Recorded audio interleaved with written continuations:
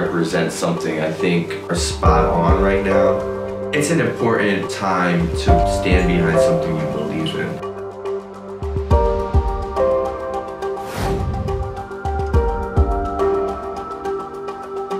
The flag just, you can see it, and it represents so many different things. You came in with this like shattered sense of self. You know you're this woman coming out of this highly patriarchal society that doesn't allow you to be free in yourself.